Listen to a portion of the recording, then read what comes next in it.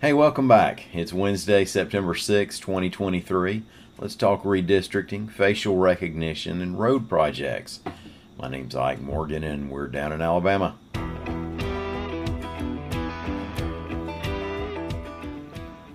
The Alabama State Legislature's second run at a congressional redistricting plan still didn't pass muster for three judges on a federal court that rejected the new map on the grounds that it's still likely in violation of the Voting Rights Act, reports AL.com's Mike Casey.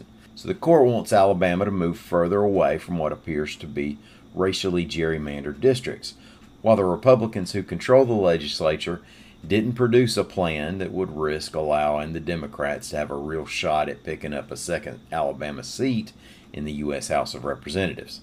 So where do we go from here?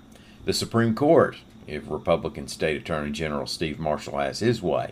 He's appealed the case to the High Court. When dealing with the original redistricting map, the Supreme Court upheld the lower court's rejection. Outside of any judicial reversals, a new map is being produced not by the legislature, but by officials who've been appointed by the court. Richard Allen will oversee the process. He's been a chief deputy under 4 Alabama attorneys general. He was a state prison commissioner for 5 years, and he retired from the U.S. Army Reserve as a brigadier general. Cartographer David Ely will join Allen in working up 3 maps by September 25th. There will be 3 days then in which people can object to the maps, and there will be a hearing on October 3rd. Tech workers at Redstone Arsenal in Huntsville are testing facial recognition, reports AL.com's Lee Roop. That doesn't mean you can cruise through the gates with a smile at this point, so keep your ID handy. But there are single cameras up at a handful of gates and multiple cameras at gate 10 that might be able to identify everyone in a vehicle. The goal here is to get the 40,000 some employees on and off the arsenal quicker and, of course, securely. The biometrics firm IDEMIA is doing the experiment. The company makes Alabama driver licenses as well as scanners that read your TSA card in airports, credit cards, and passports.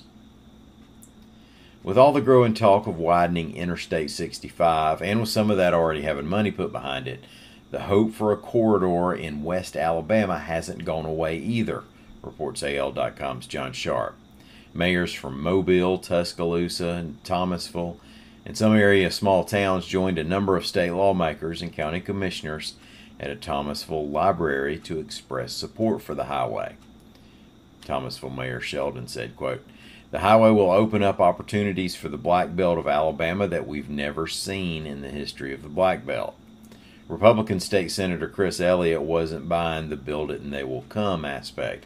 He pointed to a lack of economic development that followed Mississippi's forelaning of Highway 45. Now, if you read or hear or see on social media that Birmingham is declaring bankruptcy, don't panic. That's referring to the Birmingham in the United Kingdom, not the one an hour and a half's drive southeast of Hackleburg. To quote Sheriff Andy Taylor, "We got way yonder too much smarts for that." After all, it's been nearly 12 years since we've had a massive municipal bankruptcy in this area.